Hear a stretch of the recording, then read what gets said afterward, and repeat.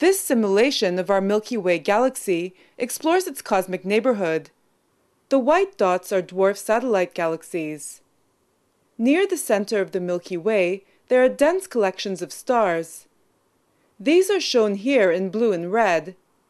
According to established theories, thousands of satellite galaxies should surround the Milky Way. Until 5 years ago, we knew of only 9. Then the area, shown here in green, was searched extensively.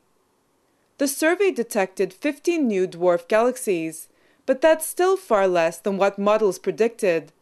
The search also revealed that a lot of these galaxies are in a plane perpendicular to the Milky Way's disk.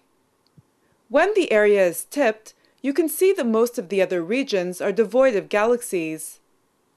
According to classic models, companion galaxies should move in random orbits and be spread out in a spherical shell.